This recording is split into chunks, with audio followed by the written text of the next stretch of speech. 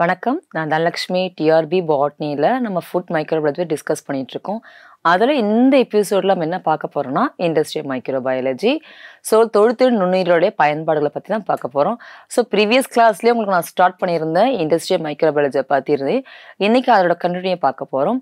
முதல்ல லாஸ்ட் கிளாஸில் என்ன சொல்ல உங்களுக்கு எல்லாருக்கும் ஞாபகம் இருக்குன்னு நினைக்கிறேன். லாஸ்ட்டில் என்ன சொல்லியிருக்கோம், உங்களுக்கு எல்லாருக்குமே ஃபுட் ஸ்பாயிலேஜ் எதனால் நடக்குதுன்றதை பார்த்துருந்தோம். அதிகப்படியான உணவு கெட்டுப்போகிற தன்மைக்கு முக்கியமான காரணமாக இருக்கக்கூடியது எதுன்னு பார்க்கும்போது பூஞ்சைகள் சொல்லியிருந்தேன். அதுபோக பாக்டீரியானால ஒரு உணவுப் பொருட்கள் எப்படி கெட்டு போகுதுன்ற பார்க்கும்பொழுது என்னென்ன நுண்ணுயிரிகள் உணவு கெட்டு போகிறதுக்கு காரணம் இருக்குன்னு சொல்லிட்டு ஒரு டேப்லெட் காலம் போட்டு உங்களுக்கு சொல்லி கொடுத்துருந்தேன். என்னென்னா வெஜிடபிள்ஸை எந்த ஆர்கனிசம் உங்களுக்கு ஃபுட் ஸ்பாயில் பண்ணுதுன்னு பார்த்துருந்தோம். அந்த மாதிரி உங்களுக்கு மீட்டு, சீ ஃபுட்டு, ஸோ இதெல்லாம் நம்ம லாஸ்ட் கிளாஸில் டிஸ்கஸ் பண்ணியிருந்தோம். ஃபார் எக்ஸாம்பிள் கேரட் வந்து உங்களுக்கு பாக்டீரியாலாம் உங்களுக்கு இன்ஃபெக்ட் ஆகி அவங்களுக்கு அந்த உணவு கெட்டு போகிற தன்மைக்கு மாறும்போது அந்த பாக்டீரியோடைய நேம் வந்து எர்வினா கேரட்டா ஓரா, இதெல்லாம் நம்ம லாஸ்ட் கிளாஸில் பார்த்துருந்தோம். இண்டஸ்ட்ரியல் மைக்ரோபயாலஜி சொல்லும் போது உங்களுக்கு வந்து பார்த்திங்கன்னா தொழில்துறையில் நுண்ணுயிரில் எந்த வேலை பயன்படுதுன்னு அதை பற்றி பார்க்கல. லாஸ்ட் கிளாஸில் என்ன சொல்லியிருந்தேன்னா தொழில்துறை நுண்ணுயிர் எதுக்காக பயன்படுத்துகிறோம், நம்மளுடைய மனித பயன்பாடுகளுக்காக உற்பத்தி தேவையை பூர்த்தி செய்வதற்காக. அதாவது ஒரு நுண்ணுயிரில் நமக்கு எதெல்லாம் பயன்பாடு இருக்கோ அது எல்லாத்தையும் நம்ம என்ன செய்யணும், அதுலேருந்து நம்ம எக்ஸ்ட்ராக்ட் பண்ணி எடுக்க போகிறோம். ஸோ அதுக்கு நம்ம முக்கியமான தேவைகள் முதல்ல என்ன தேவைன்னா நுண்ணுயிரி. அந்த நுண்ணுயிர் நமக்கு பயன்படக்கூடியதாக இருக்கணும்.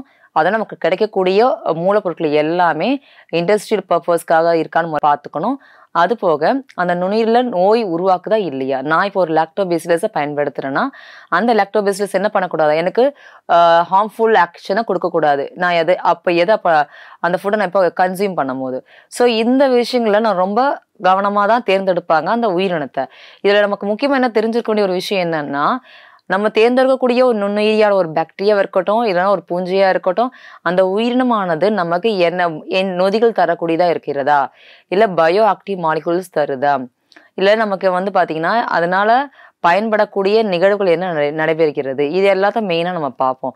அந்த வகையில் இன்னைக்கு இந்த எபிசோடில் நம்ம பார்க்கக்கூடியது என்னென்னா, அதாவது நோய் எதிர்ப்பிகள் நம்ம சொல்லலாம். அதாவது நுண்ணுயிர் எதிர்ப்பிகள், ஆன்டிபயோட்டிக்ஸ் ப்ரொடியூஸ் பண்ணுறது. உங்களுக்கு நல்லாவே தெரிஞ்சிருக்கும் டிபின்ற ஒரு நோய், அதாவது மைக்கோபாக்டீரியம் டியூபர்குலோசிஸ்ன்னு சொல்லக்கூடிய ஒரு பாக்டீரியா நுண்ணுயிரினால் ஏற்படக்கூடிய இந்த டியூபர்குலோசிஸ் டிசீஸ் காசநோய் என்பது ஒரு மிகப்பெரிய ஒரு நோயாக நம்ம கருதப்படுகிறது. ஆனால் இந்த நோய்க்கான ஒரு தீர்வாக நம்ம பார்த்ததுதான் ஸ்ட்ரெப்டோமைசின் சொல்கிற ஒரு ஆன்டிபயாட்டிக், அதாவது நுண்ணுயிர் எதிர்ப்பி நம்ம சொல்லுவோம். ஸ்ட்ரெப்டோமைசின் ஒரு ஆன்டிபயாட்டிக், மைக்கோபாக்டீரியம் எதிர்ப்பி நம்ம சொல்லலாம். ஸோ என்னன்னா ஒரு பாக்டீரியத்தை இன்னொரு பாக்டீரியத்தை கண்ட்ரோல் பண்ணுறதுக்கு நம்ம யூஸ் பண்ணுறோம்.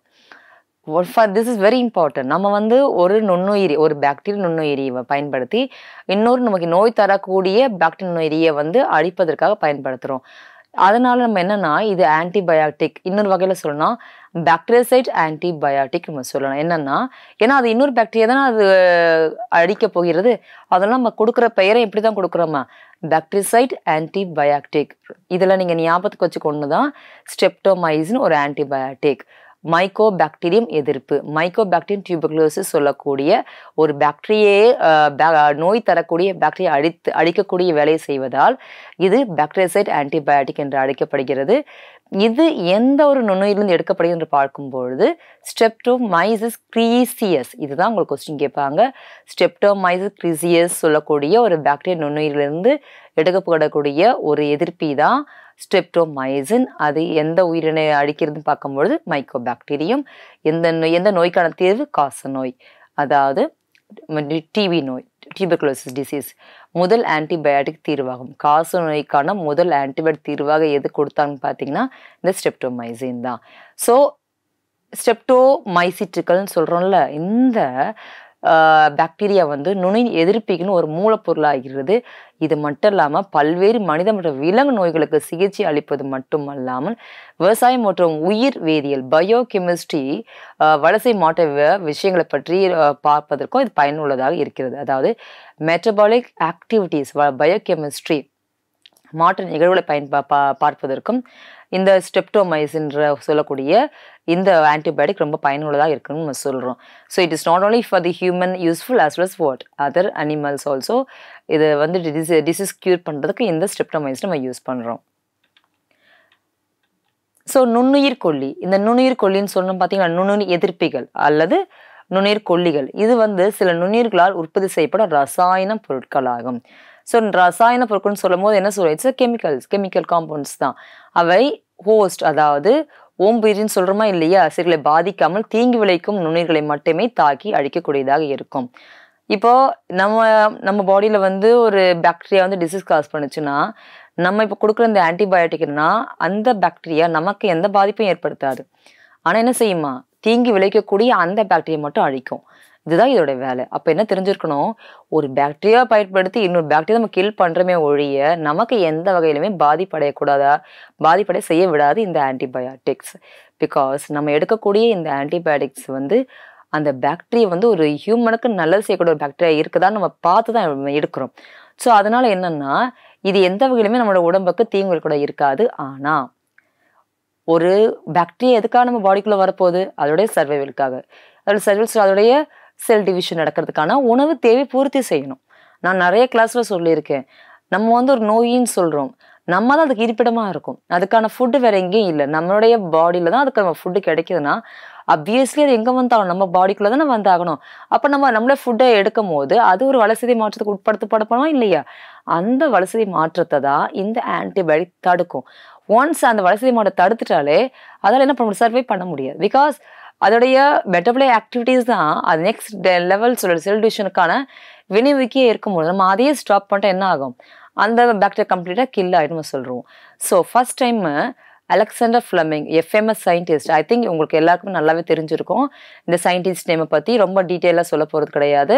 ஏன்னா அலெக்சாண்டர் ஃப்ளெமிங் தான் அவர் பை ஆக்சிடென்ட் தான் இதை கண்டுபிடிச்சிருக்காரு. என்னன்னா அவர் என்ன பண்ணாருன்னா, ஒரு பாக்டீரியாவுடைய கல்ச்சரில் அவர் வந்து ஒர்க் பண்ணிட்டு இருக்காரு.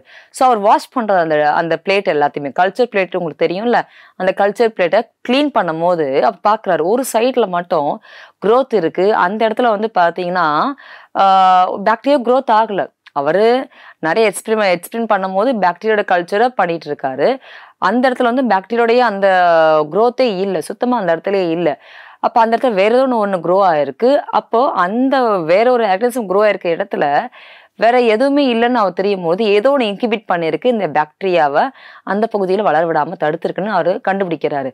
ஸோ பை சான்ஸ், பை ஆக்சிடென்ட்ல தான் அலெக்சாண்டர் ஃப்ளெமிங் என்ன பண்றாருன்னா இந்த விஷயத்தை கண்டுபிடிக்கிறாரு. அப்போ அதுக்கப்புறம் ஐசோலேட் பண்றாரு.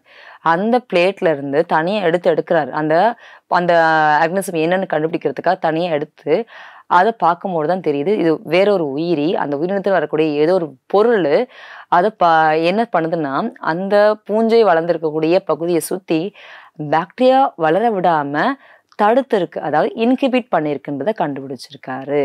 அப்போ இந்த பூஞ்சை ஒரு வகையான ரசாயன பொருட்களை வெளியிடுகிறது.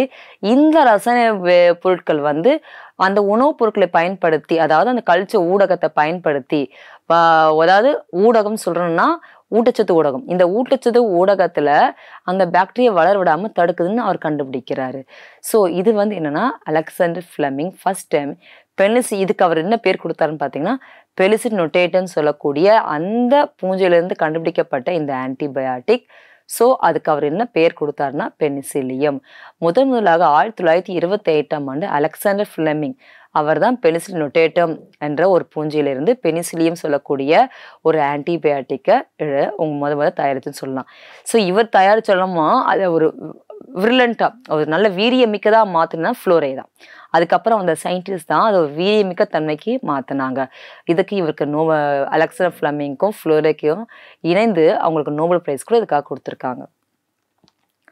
ஸோ இங்கே பாருங்க, ஸ்டெப்டோமைஸ் உட்பட நுண்ணுயிர்களால் உற்பத்தி செய்யப்பட பிற நுண்ணுயிர் எதிர்ப்பிகள் பல பாக்டீரியல் தொற்றுகளுக்கு சிகிச்சை அளிக்க பயன்படுத்தப்படும் பிற நுண்ணுயிர் எதிர்ப்பிகளாக இருக்கும் நம்ம பார்த்துருந்தோம்.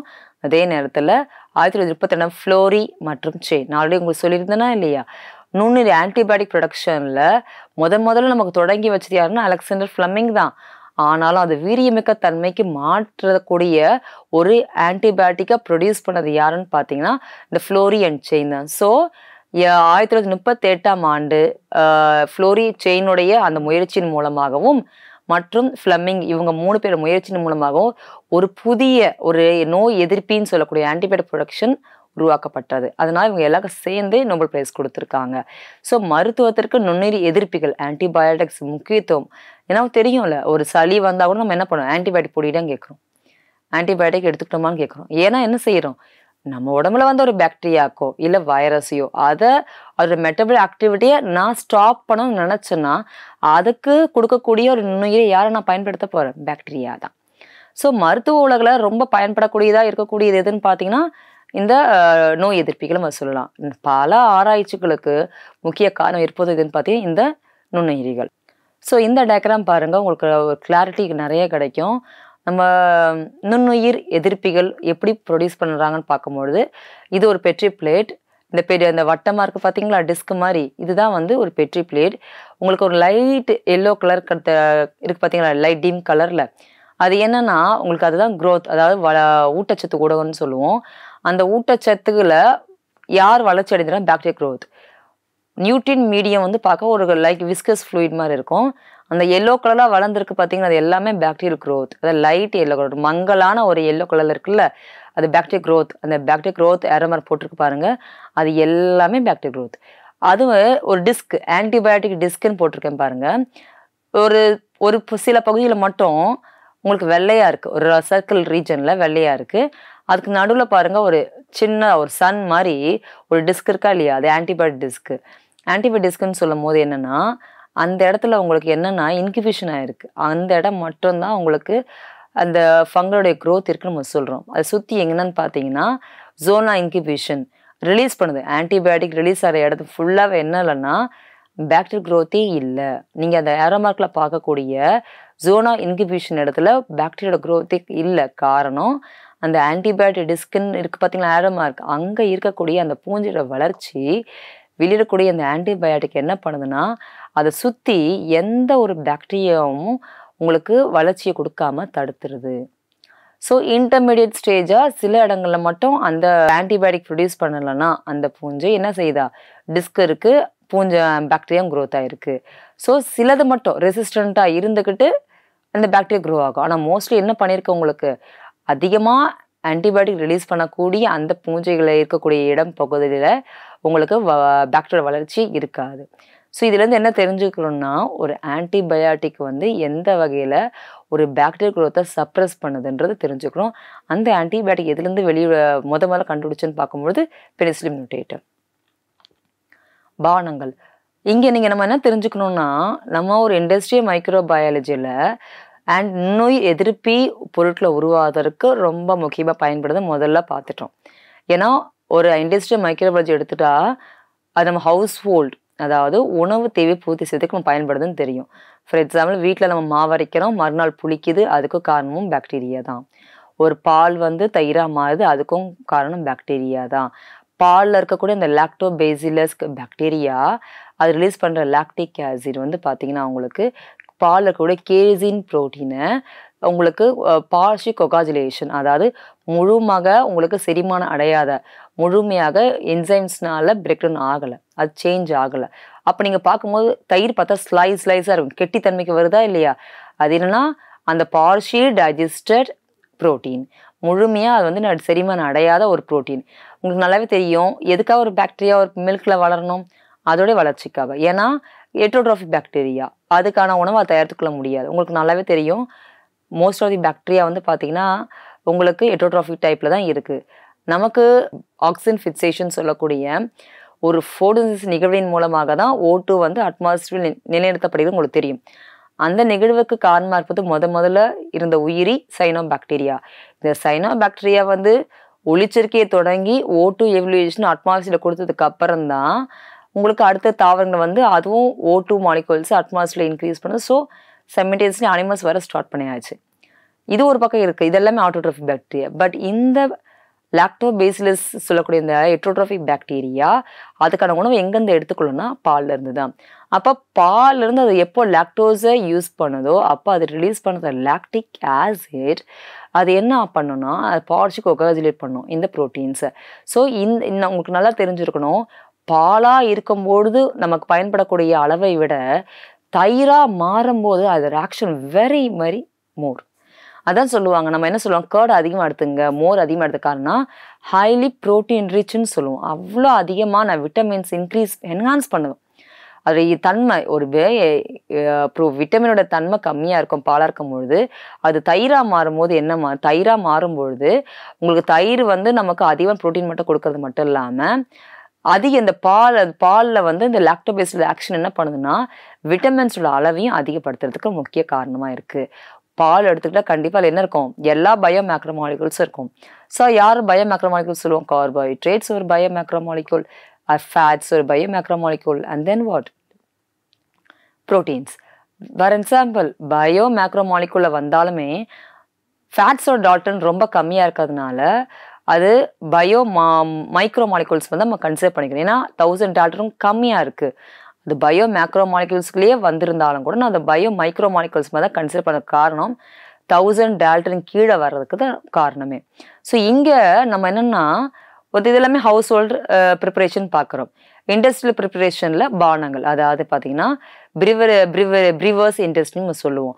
ஈஸ்ட் என்பது பீரு, பிராந்தி, ரம், ஒயின், விஸ்கி போன்ற பானங்கள் உற்பத்திக்கு பரவலாக பயன்படுத்தப்படுகிறது. அது மட்டும் இல்லாமல் நமக்கு பெக்டினேஸ் என்சைம் சொல்லுவோமா இல்லையா, ப்ரோட்டியேஸ் என்சைம், இந்த என்சைம்ஸும் ஜூஸ் ப்ரிப்பரேஷன் நம்ம யூஸ் பண்ணுவோம். டிடர்ஜென்ட்டுக்கு நம்ம யூஸ் பண்ணுறோம். நம்மளுடைய ட்ரெஸ்ல வந்து பார்த்தீங்கன்னா ஆயிலி ஃபுட்டோடைய அந்த காரப்பட்டுடுச்சுன்னா சீக்கிரம் போகும். அதுக்கு நம்ம யூஸ் பண்ணுற லிப்பேஸ் என்சைம் அதை கூட நம்ம நுண்ணீர்லேருந்து தான் எடுக்கிறோம். ஸோ இந்த மாதிரி லாண்ட்ரி டிடர்ஜென்ட்ல அந்த ஆயிலி ஸ்ட்ரெயினை ரிமூவ் பண்ணுறதுக்கு நம்ம யூஸ் பண்ணுற என்சைம்ஸ் லிப்பேசஸ் என்சைம், அந்த என்சைம் இதில் நுண்ணீர்லேருந்து தான் கிடைக்கிறது. ஸோ இந்த மாதிரி பானங்கள் தயாரிப்பதற்கு நம்ம ஈஸ்ட்டை எந்த வகையில் பயன்படுத்துகிறோமோ அதே நேரத்தில் தொழில்துறையில் இதை தவிர இதை நம்ம முக்கியமாக இந்த ஈஸ்ட் நம்ம என்ன சொல்கிறோன்னா ப்ரீவரி இண்டஸ்ட்ரின்னு சொல்கிறோம். ப்ரீவரி ஈஸ்ட்டுகள் ஏன் அதை சொல்கிறோன்னா இது நமக்கு தொழில்துறை பானங்களில் அதிக அளவு ப்ரொடியூஸ் பண்ணுறதுக்கு பயன்படுது. இது மட்டும் இல்லாமல் எத்தனால், அதாவது பார்த்தீங்கன்னா OHன்னு சொல்லக்கூடிய ஆல்கஹால் குரூப் தயாரிக்க பழச்சாறுகள் மற்றும் மால்ட் தனிகளை புளிக்க பயன்படுத்துகின்றன. அப்போது நம்ம ஈஸ்ட் எதுக்காக பயன்படுத்துகிறோம், பானங்கள் தயாரிப்பதற்கு மட்டும் இல்லை, எத்தனால் உற்பத்திக்கு அது மட்டும் இல்லாமல் தானியங்களை வந்து புளிக்க செய்வதற்கும் நம்ம பயன்படுத்துகிறோம். ஸோ எந்த முறையில் வந்து நம்ம இந்த பானங்களை வந்து ப்ரொடியூஸ் பண்ணால் பார்க்கும்போது ஃபர்மெண்டேஷன் ப்ராசஸ். அப்வியஸ்லி உங்களுக்கு தெரியும், ஃபர்மெண்டேஷன் ப்ராசஸில் கண்டிப்பாக என்னென்ன இருக்காது, உங்களுக்கு நொதித்தல் முறை இல்லைன்னா இந்த பான உற்பத்தி ஈஸ்டால் செய்ய முடியாதுன்னு சொல்லலாம். East it's unicellular eukaryotic organism, அதாவது ஒரு செல் யூக்கரியோட்டிக் ஆர்கானிசம். பார்க்க ஒரு செல்லு தான், ஆனால் ஒரு யூக்கரியோட்டிக் செல்லுக்கு எல்லா உறுப்புகளும் இருக்கும், அதோட தன்மைகளும் இருக்கும். ஸோ நொதித்த பிறகு இந்த பானங்கள் விஸ்கி, பிராந்தி, ரம் போன்றவை உட்பட மது மற்றும் மது அல்லாத பானங்கள் இரண்டையும் தயாரிக்க காய்ச்சி எடுக்கப்படுகின்றன. அப்போது நொதித்தல் நிகழ்ந்ததுக்கு அப்புறம் தான் இந்த உற்பத்திக்காக என்ன பண்ணுறாங்களா, அந்த ஈஸ்ட்டை காய்ச்சி எடுக்கிறாங்க, தனியாக பிரித்து எடுக்கிறாங்க. இது பெரிய ப்ராசஸ், ஃபர்மெண்டேஷன் ப்ராசஸே தனியாக பண்ணுவாங்க. ஸோ என்சைம்கள் இப்போ நம்ம ஒன்றா பார்த்துட்டு வரோம். இண்டஸ்ட்ரி லெவலில் ஒரு ஃபார்மஸ்டிக்கல் இண்டஸ்ட்ரியாக இருக்கட்டும், இல்லை ஹவுஸ் ஹோல்டு ஃபுட்டாக இருக்கட்டும், இல்லைனா ப்ரீவர்ஸ் இண்டஸ்ட்ரியில் நம்ம வந்து பீர், அப்புறம் பார்த்தீங்கன்னா மதுபானங்களாற்று ஜூஸஸ் ப்ரொடியூஸ் பண்ண இருக்கட்டும், இது எல்லாத்துக்கும் நுண்ணுயிரோடைய பயன்பாடுக்கு அதிகமாக இருக்குன்னு பார்க்குறோம். For example pectinase enzyme, ப்ரோட்டியேசஸ் enzyme, இந்த 2 என்சைமு ஜூஸ் நம்ம மாசாலாம் குடிக்கிறோம் பார்த்தீங்களா, இந்த மாதிரி ஜூஸ் ப்ரிப்ரேஷனில் அந்த ஃப்ளேவர் கொடுக்குதா இல்லையா, அதுக்காக நம்ம ஆட் பண்ணுறது தான் இந்த பெக்டினேசஸ் என்சைம் அண்ட் தென் ப்ரோட்டியேசஸ் என்சைம். இதை ஞாபகம் வச்சுங்க. லிப்பேசஸ் என்சைம் ஆயில் ஸ்ட்ரெயினை வந்து ரிமூவ் பண்ணுறதுக்கு லாண்ட்ரி டிடர்ஜென்ட்டில் யூஸ் பண்ணுறோம், அதை ஞாபகத்தை வச்சுக்கணும். ஸோ அதே நேரத்தில் வந்து பார்த்திங்கன்னா அந்த சீஸ், ஃபார் எக்ஸாம்பிள் ஸ்விஸ் சீஸ்ன்னு சொல்லுவாங்க. ஸ்விஸ் சீஸ்ன்னு சொல்லக்கூடிய அதில் வந்து பார்த்திங்கன்னா நிறைய ப்ரொபைனி பாக்டீரியம் சால்மனைன்னு சொல்லக்கூடிய இந்த பாக்டீரியா வந்து அந்த ஸ்விஸ் சீஸை பார்த்தீங்கன்னா நிறைய சின்ன சின்ன ஓட்டையாக வந்திருக்கும். அந்த ஓட்டை என்னென்னா அந்த நொதித்தல் மூலமாக அதுக்கு வெளியிட்ட அதிகப்படியான CO2 தான். ஸோ அதோட ஃபர்மெண்டேஷன் ப்ராசஸ் நடக்கும்பொழுது அது என்ன செய்யணும்னு பார்த்தீங்கன்னா அதிகப்படியான CO2 வெளியே அனுப்பும். இந்த அதிகப்படியாக CO2 ரிலீஸ் பண்ண மெட்டபாலிக் ஆக்டிவிட்டிஸ் நடக்கும்பொழுது அது வெளியிடக்கூடிய அதிகப்படியான CO2 தான் உங்களுக்கு அங்கங்கே ஓட்டையாக இதுலக்கே ஒரு மாதிரியான ஒரு ஃப்ளேவர் சொல்கிறத விட ஒரு அப்பியரன்ஸை கொடுக்கும். ஸோ அப்போ ஸ்விஸ் சீஸ் வந்து உங்களுக்கு அது மேலே சின்ன சின்ன ஓட்டை வர்றதுக்கு காரணம் யாருன்னு பார்த்தீங்கன்னா Propionibacterium salmonine தெரிஞ்சிருக்கணும். அதே நேரத்தில் இன்னொரு பாக்டீரியா வந்து ஃபார் எக்ஸாம்பிள் நெக்ஸ்ட் வந்து பார்த்தீங்கன்னா ஒரு ஃபங்கஸ் என்ன பண்ணணும்னு பார்த்தீங்கன்னா ரோக்ஃபோர்ட் சீஸ் நம்ம சொல்லுவோம். இந்த ரோக்ஃபோர்ட் சீஸில் ஒரு நல்ல ஃப்ளேவரை கொடுக்கறதுக்கு காரணம் அதில் வளரக்கூடிய பூஞ்சை தான். ஸோ இந்த வகையில் நம்ம சாப்பிடக்கூடிய உணவில் பூஞ்சைகளும் சரி பாக்டீரியும் சரி அதிகம் பயன்படக்கூடியதாக இருக்கிறது. அந்த வகையில் இப்போ நம்ம பார்க்குறது என்சைம்ஸ். நம்ம என்ன மாதிரி என்சைம்ஸை எடுத்திருக்கோம் இந்த பாக்டீரியா. அதை இப்போ உங்களுக்கு டிஸ்கஸ் பண்ணியிருந்தேன். என்சைம்ஸ் இயற்கையாக நிகழும் உயிரியல் வினை பயோ கேட்டலிஸ்ட். எல்லா உயிரினத்திலையும் கண்டிப்பாக இந்த என்சைம்ஸ் இருக்கும். அவை முக்கியமாக வாழம்பில் பயோ கெமிஸ்ட்ரி உயிர் வேதி எதிர்வினைகளை கட்டுப்படுத்த பயன்படுத்தப்படுகின்றன. பயோ கெமிஸ்ட்ரியில் எதிர்வினைகளை கட்டுப்படுத்த பயன்படுத்தப்படக்கூடிய ஒரு வினையூக்கி எதுன்னு பார்த்தீங்கன்னா இந்த என்சைம்ஸ் நம்ம சொல்லலாம். எல்லா உயிரினத்தும் கண்டிப்பாக நமக்கு என்ன தேவை, இந்த என்சைம்ஸ் தேவை. ஃபார் எக்ஸாம்பிள் ஒரு விலங்காக இருக்கட்டும், இல்லை தாவரமாக இருக்கட்டும், ஃபார் எக்ஸாம்பிள் ஒரு பொலிச்செடி நடக்கட்டும், அதுக்கு என்சைம்ஸ் தேவைப்படும். பட் அதிகப்பட என்சைம்ஸோட வேலைப்பாடு அங்கே இருக்காது. என்சைம் இருந்து நடக்கிற ஒரு நிகழ்வாக எதுன்னு இருக்குன்னு பார்த்தீங்கன்னா that is food preparation, that is carbon ஃபிக்சேஷன்ஸோட glucose preparation தான். ஒரு பிளான்ட்ல வந்து நமக்கு குளுக்கோஸ் எங்கே கிடைக்கும், ஒரு தாவர இலையில இருக்கக்கூடிய குளோரோபிளாஸ்ட்லேருந்து தான் ப்ரிப்பேர் ஆகுது. அங்கேயும் என்சைம்ஸ் தேவைப்படுது. அப்போ தாவரம் விலங்குகள் சில நுண்ணுயிர்களிலிருந்தும் நொதிகள் பெறப்படுகின்றன. நமக்கு பிளான்ட்ல இருந்தும் நம்ம எடுக்கிறோம், எதை என்சைம்ஸ் எடுக்கிறோம், விலங்குகளோட உடம்புல இருந்தும் என்சைம்ஸ் எடுக்கிறோம். அதே நேரத்தில் நுண்ணுயிர்லேருந்து நமக்கு நொதிகள் எடுக்கப்படுகின்றன சொல்லுவோம். இதில் நுண்ணுயிர்களுடைய அந்த நொதிகள் இருக்கு பார்த்தீங்கன்னா அது ரொம்ப யூனிக். அதுதான் நம்ம இவ்வளோ பார்த்துருந்தோம். ஸோ நான் உங்களுக்கு சொன்ன பெக்னியஸாக இருக்கட்டும், இல்லைன்னா புரோட்டீஸாக இருக்கட்டும், இல்லை லிப்பேஸ், எல்லாமே நுண்ணிலிருந்து எடுக்கப்பட்ட ஒரு நொதிகள் தான். ஸோ இப்போ நம்ம என்ன பார்க்க போறோம்னா இண்டஸ்ட்ரியல் லெவலில் தொழில்துறையின் உற்பத்தி செய்யப்பட்ட நுண்ணுயிர் நொதிகள் 1896ஆம் ஆண்டு பூஞ்சை அமிலேஸிலிருந்து பெறப்பட்டன. ரொம்ப முக்கியம். முதலாக பூஞ்சிலிருந்து தான் என்ன பண்ணாங்களா, தொழில் ரீதியாக நுண்ணுயிர்களான என்சைம்ஸை எடுத்தாங்க. இதுதான் ரொம்ப முக்கியம். நம்ம ஒரு பூஞ்சையை பார்த்துருந்தோமா இல்லையா, அந்த பூஞ்சையில் என்ன பார்த்துருந்தோம், முதலாக ஒரு ஆன்டிபயோட்டிக்கை எதுலேருந்து எடுத்துன்னு பார்த்தோன்னா பெனிசிலியம், அதுவும் ஒரு பூஞ்சை தான். அதே மாதிரி முதலாக நொதிகளையும் எந்த நுண்ணுயிரிலிருந்து எடுத்தோன்னு பார்த்தீங்கன்னா பூஞ்சையில தான். பூஞ்சையோடைய அமைலேஸ் தான் எடுத்திருக்கோம். பூஞ்சை அமைலேஸிலிருந்து பெறப்பட்டன. இந்த பூஞ்சை அமைலேஸ் என்பது நமக்கு ஜென்ரலாகவே வந்து பார்த்தீங்கன்னா சிறப்பு ப்ரொடியூஸ் பண்ணுறாங்களா இல்லையா, அந்த சிறப்பு ப்ரொடியூஸ் பண்ணுறதுக்கு இந்த பூஞ்சை அமைலேஸ் தான் பயன்படுத்துகிறாங்க. அது மட்டும் இல்லாமல் சுக்ரோஸுக்கு பதிலாக இனிப்பு சுவையை கூட்டுவதற்காக குளுக்கோஸ் ஐசோமெரஸ்ல இருந்து பெறக்கூடிய அந்த ஃப்ரக்டோஸையும் நம்ம அந்த இனிப்பு சுவைக்கு பயன்படுத்துகிறாங்க. ஸோ இது எல்லாமே நம்ம எதுலேருந்து அப்டெயின் பண்ணியிருக்கோம், பூஞ்சையிலேருந்து. முதலாக பூஞ்சையிலேருந்து தான் இந்த நொதிகளை எடுத்தாங்க. அதுக்கப்புறம் நெக்ஸ்ட் பார்த்தீங்கன்னா பாக்டீரியாலேருந்து அப்டெயின் பண்ண ஆரம்பிச்சிட்டாங்க. ஸோ இதான் உங்களுக்கு கொஸ்டின் கேட்பாங்க, இண்டஸ்ட்ரியல் மெத்தடில் ஃபர்ஸ்ட் டைம் எந்த மைக்ரோப்ஸில் இருந்து உங்களுக்கு நொதிகளை பிரித்தெடுக்கப்பட்டன எடுக்கப்பட்டன என்ற கேள்வி கேட்டாங்கன்னா அது பூஞ்சிகளிலிருந்து அமைலேஸ் நொதின்னு சொல்லணும். ஸோ இந்த உங்களுக்கு பிக்சர் கிடைக்கிறேன்னு பாருங்க. இந்த பிக்சரில் உங்களுக்கு ஒரு அமைலேஸோட அப்ளிகேஷனை பற்றி கொடுத்துட்டு நிறைய ஏரோ மார்க்கில் கொடுத்துருக்கனா இல்லையா, அமைலேஸ் அப்ளிகேஷன் சொல்லிட்டு ஃபுட் அண்ட் பிவரேஜ் இண்டஸ்ட்ரி நம்ம யூஸ் பண்ணுறாங்க. அதாவது இந்த நொதியானது எந்தெந்த உற்பத்திக்கெல்லாம் பயன்படுத்துன்றதை கொடுத்துருக்கோம். முதல்ல ஃபுட் அண்ட் பிவரேஜ் இண்டஸ்ட்ரி, உணவு மற்றும் நம்ம குளிர்பானங்கள் சொல்கிறோம் பார்த்தீங்களா அதில். அதே மாதிரி பயோஃபியூவல் ப்ரொடக்ஷன், அதாவது உயிர் எரிபொருள்னு சொல்லுவோம். இந்த உயிர் எரிபொருள்லையும் இந்த அமைலேஸ் அப்ளிகேஷன் இருக்குன்றாங்க.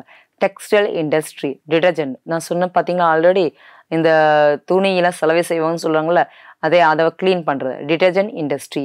Paper and bulb industry, paper manufacturing இண்டஸ்ட்ரியிலையும் பயன்படுத்துகிறாங்க. Pharmaceutical industry.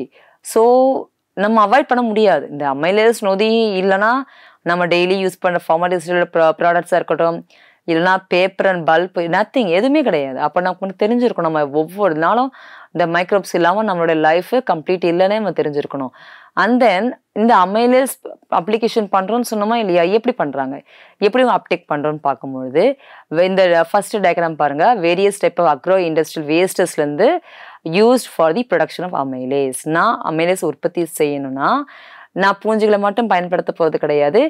நான் ஒரு ப்ரொடக்ஷன் பண்ணுறேன், அதுலேருந்து எனக்கு வேஸ்டஸ் வந்திருக்கும்ல, அந்த வேஸ்டஸில் இருந்தும் நான் அமைலேஸை உற்பத்தி செய்ய முடியும். அவ்வளோதான். So various type of macro industrial wastes use for the production of amylase. அடுத்தது பார்த்தீங்கன்னா micro organism use for bio processing. இந்த அமைலேஸை வந்து நம்ம அந்த வேஸ்ட்லேருந்து எடுக்கணும்னா அதுக்கு நம்ம யார் யூஸ் பண்ணுறோம், மைக்ரோ ஆர்கானிசம் ஃபார் இந்த பயோ ப்ராசஸிங் நம்ம யூஸ் பண்ணுறது யார்? Micro organisms. இங்கே உங்களுக்கு அடுத்த ரெண்டாவது பிக்சர் பாருங்க, உங்களுக்கு ஒரு ஃபெர்மெண்டர் காட்டியிருக்கேன் பாருங்க. Bio processing using agro industrial waste. அதில் என்சைம் ப்ரொடக்ஷன் பண்ணுறோம். ஃபைனலாக ஒரு ப்ராடக்ட் போட்டிருக்கேன் பாருங்க, ஒரு சின்ன ஒரு பிளேட்டில் வந்து பார்த்தீங்கன்னா நிறைய பவுட்ரியாக இருக்குல்ல, அதுதான் பியூரிஃபைடு பண்ண என்சைம்ஸ். என்சைம் பியூரிஃபிகேஷன் பண்ணதுக்கப்புறம் நமக்கு கிடைச்ச அது ப்ராடக்ட் இது. ஸோ இந்த மெத்தடில் நம்ம வேஸ்டஸை வச்சுக்கிட்டு மைக்ரோ இருந்து நம்ம அமைலேஸ் என்சைமை எடுக்க போகிறோம். ஃபைனலி நமக்கு தேவையில்லாத இதெல்லாம் ரிமூவ் பண்ணிவிட்டு என்சைம்ஸை மட்டும் பியூரிஃபை பண்ணி எடுத்துருப்போம். ஸோ அந்த என்சைம்ஸ் ஃபைனலாக எங்கே யூஸ் பண்ணுறோன்னா food industry, textile industry, paper industry எல்லாமே யூஸ் பண்ணுறதை பார்ப்போம். விட்டமின்ஸ். ஸோ விட்டமின்ஸ்னால் நமக்கு பாடியில் முக்கியம் நமக்கு தெரியும். நம்ம என்ன உணவுப் பொருள் சாப்பிட்டாலுமே அந்த உணவுப் பொருளானது உரியப்படணும். நம்ம சாப்பிட்ட உணவு எல்லாமே செரிக்கப்பட்டு, அதாவது டைஜஸ்ட் ஆகிட்டு அந்த சிறுகுடல் பகுதியிலேருந்து எங்கே போகணுமா, நமக்கு பிளட் வெசல்ஸ்க்கு போகணும். பிளட் தான் உரிய போகுது. அப்போ அந்த பிளட் உரிகிற தன்மைக்கு அந்த உணவு மாறணுமா இல்லையா? அதை மாற்றணும்னா கண்டிப்பாக நமக்கு என்ன தேவைன்னா விட்டமின்ஸ் வேணும். ஸோ விட்டமின்ஸ் வந்து ஒரு கரிம சேர்மங்களாக இருக்கிறது. என்ன பண்ணணும்னு பார்த்தீங்கன்னா, அவை நம் உடலுக்கு பல உயிர் வாழும் செயல்பாடுகளை செய்யும் திறன் கொண்டதாக இருக்குது. உயிர் வாழும் செயல்பாடுகள் செய்யும் திறன் கொண்டதுன்னு சொல்கிறோமா இல்லையா? அப்படி என்ன? நம்மளுடைய பயோ ஆக்டிவிட்டிஸ் எல்லாத்துக்குமே ஒரு முக்கிய பொருளாக இருப்பதுன்னு பார்த்தீங்கன்னா இந்த விட்டமின்ஸ் தான். அது மட்டும் இல்லாமல் அத்தியாவசிய நுண்ணுற்ற சத்துக்களாக இருக்கட்டும், லைக் மைக்ரோ மாலிகுல்ஸாக இருக்கட்டும், ஈவன் வளர்சிதை மாற்றத்திற்கு, அதாவது மெட்டபாலிக் ஆக்டிவிட்டிஸ் எல்லாத்துக்குமே விட்டமின்ஸ் ரொம்ப ரொம்ப தேவை. ஸோ இந்த விட்டமின் உடலில் ஒரு ஒருங்கிணைக்கப்பட்ட ஒரு வேலையை செய்யும். இப்போ விட்டமின்ஸ் இல்லைன்னு நினச்சிங்க, என்ன நடக்காது? அந்த வேலை முழுமையடைய முடியாது. என்ன தெரிஞ்சிருக்கணும்னா, ஃபார் எக்ஸாம்பிள் ஒரு விஷயம் தெளிவாக தெரிஞ்சிருக்கணும். நம்ம சாப்பிட்ற ஃபுட்டெல்லாம் உரியதுன்னு சொல்கிறோமா இல்லையா? அதை உரிய தன்மைக்கு மாற்றுவதற்கு விட்டமின் தேவைன்னு சொன்னா இல்லையா? இந்த விட்டமின்ஸ் நம்ம சாப்பிட்ற ஃபுட்டில் இல்லைன்னா என்ன நடக்காது? கண்டிப்பாக நம்ம உணவு முழுமையாக உரியப்பட தன்மைக்கு மாற்றப்படாது. நம்ம என்ன சாப்பிட்டாலுமே என்ன செய்ய, நம்ம இவ்வளோ சாப்பாடு சாப்பிடுவோம், நம்ம ஏன் குண்டாக மாட்டாங்கன்னு வாங்க, வீக்காகவே இருக்கோன்னா நம்ம என்ன ஃபுட்டு சாப்பிட்டாலும் நம்மளுடைய செல்ஸ் அதை உரியலை. ஏன் உரியல்னா அந்த உணவு உரிய தன்மைக்கு தேவை விட்டமின்ஸ் நம்ம பாடியில் இல்லை. அப்போ vitamins very important for what? Uptake of the nutrients in the observe format நம்ம சொல்லுவோம். அப்போது இந்த விட்டமின்ஸ் நமக்கு எங்கேருந்து கிடைக்கும்? மோஸ்ட்லி நமக்கு எங்கேருந்து அப்டேன் பண்ணுறோம் பார்த்தீங்கன்னா பிளான்ஸ்லேருந்து, அதாவது தாவரங்கள். அப்போ தாவரம் மற்றும் விலங்குகளின் ஆதாரங்களை தவிர நுண்ணுயிர்கள் நமக்கு விட்டமின்ஸை ஒருங்கிணைக்கும் தன்மை கொண்டதுன்னு சொல்கிறோம். So most of the vitamins நமக்கு கிடைக்கக்கூடிய இதுலேருந்துன்னு பார்த்தீங்கன்னா பிளான்ஸ். பட் அதையும் அதோட கம்பேர் பண்ணும்போது நுண்ணுயிர்களும் அந்த திறன் இருக்குன்னு சொல்கிறாங்க. நுண்ணுயிர்கள் கொடுக்க விட்டமின்ஸும் அதிக திறனுடையதாக இருக்கிறது. எதுக்காகன்னு பார்க்கும்பொழுது அந்த தாவரங்களுடைய செயல்பாடுகளுக்கு. ஸோ உங்களுக்கு ஆல்ரெடி சொல்லியிருக்கேன், நுண்ணுயிர்கள் எந்த அளவுக்கு முக்கியம்னு பார்க்கும்போது செரிமானத்துக்கு ரொம்ப முக்கியம்னு சொல்லினா இல்லையா? சில குழுக்களாக, ஃபார் எக்ஸாம்பிள் நம்மளோட குடல் பகுதியில் மைக்ரோபயாட்டோனா நுண்ணுயிர்களுடைய ஒரு கூட்டமைப்பும் சொல்லலாம். அந்த குடல் மைக்ரோபயாட்டா என அழைக்கப்படுகின்றன. ஏன்னா அதில் நமக்கு என்சைம்ஸ் கிடையாது. அந்த என்சைம்ஸ்ல நம்மளோட டைஜஷனே கிடையாது. ஸோ அஸ்காரிக் அமிலமாக இருக்கட்டும், இல்லை பீட்டா கரோட்டினாக இருக்கட்டும், பயோட்டின், எர்கோஸ்டிரால், ஃபோலிக் அமிலம், விட்டமின் B12, தயாமின், பாந்தோதெனிக் அமிலம், அந்த ரிஃபோஃப்ளேவின் மற்றும் பைரிடாக்சின் ஆகியவை நுண்ணுயிர் விட்டமின்களின் பிற எடுத்துக்கிட்டார்களாக இருக்கின்றன. இதெல்லாம் இல்லைன்னா கண்டிப்பாக நமக்கு என்ன கிடையாது? விட்டமின் K என்பதே கிடையாது. இந்த விட்டமின் K தேவைப்படுதுன்னா பிளட் கிளாட்டிங், நம்ம பாடியில் ரத்தம் உறைத நிகழ்வு நடைபெறுதா இல்லையா? அந்த பிளட் கிளாட்டிங்க்கு நமக்கு முக்கியமானது விட்டமின் B வந்து நம்மளோட பிளட் பிளாஸ்மாவில் இருக்கணும். அது இருக்கணும்னா கண்டிப்பாக நமக்கு விட்டமின் K என்பது நம்ம உடல் பகுதியில் இருக்கிறதுக்கு அவசியமான ஒன்றாக இருக்கிறது. ஸோ விட்டமின்ஸை பொறுத்த வரைக்கும் நம்ம இப்போ பார்த்தது எல்லாமே அந்த எர்கோஸ்டிரால் எந்த அளவுக்கு யூஸ் ஆகுன்னு பார்த்துருக்கோம். Move on to organic acids, very important. நம்ம சிட்ரிக் ஆசிடை பற்றி பார்த்துருப்போம். எதில் அது சிட்ரிக் ஆசிட் இருக்கும்? லெமனில். அந்த சிட்ரிக் ஆசிட் ஃபர்ஸ்ட் டிஸ்கவர் பண்ணது எதுக்காகணுமா? அந்த ஆர்கானிக் அமிலத்துக்காக மட்டும்தான், அதாவது கரிம அமிலத்துக்காக தான் இந்த சிட்ரிக் ஆசிடை ஃபர்ஸ்ட் டிஸ்கவர் பண்ணாங்க. எதுலேருந்து பண்ணாங்கன்னா சிட்ரஸ் ஃபுட் எது? எலுமிச்சை பழம். இந்த லெமனில் தான் ஃபர்ஸ்ட் டைம் இந்த சிட்ரிக் ஆசிடை டிஸ்கவர் பண்ணாங்க. ஸோ ஆர்கானிக் ஆசிட் வந்து useful for what? For many purposes நம்ம பார்க்கும்போது ஆஸ்பெர்ஜிலஸ் நைகர்லேருந்து நமக்கு கிடைக்குது, அசிட்டோபாக்டர்லேருந்து நமக்கு கிடைக்குது, லாக்டோபேசிலஸ்ன்னு கிடைக்கிது, lactic acid, acetic acid, citric acid, இது எல்லாமே organic acids. All this organic acid useful to for the human beings. So இந்த கரிம அமிலத்தில் நம்ம முக்கியமாக பார்க்கணும் என்னென்னா, ஸோ இந்த எபிசோடில் நம்ம என்ன டிஸ்கஸ் பண்ணியிருந்தோம்னு பார்த்தோன்னா, ஃபுட் ஸ்பாயிலேஜுக்கு அப்புறமா இண்டஸ்ட்ரியல் மைக்ரோபயாலஜி, அதாவது தொழில்துறையில் நுண்ணுயிர்களுடைய பயன்பாடுகள் என்னன்றதை பற்றி பார்த்துருந்தோம். அதில் வந்து பாக்டீரியாவில் இருந்து நமக்கு என்னென்ன ஃபர்மெண்டேஷன் ப்ராசஸில் லாக்டோபேஸ்லேருந்து லாக்டிக் ஆசிட் எப்படி கிடைக்கிறதுன்னு பார்த்துருந்தோம். அவங்க ப்ரீவர்ஸ் இண்டஸ்ட்ரி, பேக்கர்ஸ் இண்டஸ்ட்ரியில் ஈஸ்ட்டை பயன்படுத்தி நம்ம உணவுப் பொருள் எப்படி தயாரிக்கின்றதை பார்த்துருந்தோம். அது மட்டும் இல்லாமல் என்சைம்ஸ் உடைய செயலாக்கம் எந்த அளவு பயன்படக்கூடியதாக இருக்கிறது, தாவர விலங்குகளை தவிர அதிகப்படியான நொதிகள் நம்ம நுண்ணுயிரிலிருந்து எடுத்திருக்கோன்றதையும் நம்ம டிஸ்கஸ் பண்ணியிருந்தோம். ஃபைனலாக ஆர்கானிக் ஆசிட்ஸ், இந்த கரிம அமிலங்களும் நம்ம நுண்ணுயிரிலிருந்து அப்டேக் பண்ணியிருக்கோன்றதை பார்த்துருந்தோம். ஸோ நெக்ஸ்ட் எபிசோடில் ஆர்கானிக் அமிலத்துடைய கண்டினியூ பார்ப்போம். Thank you so much.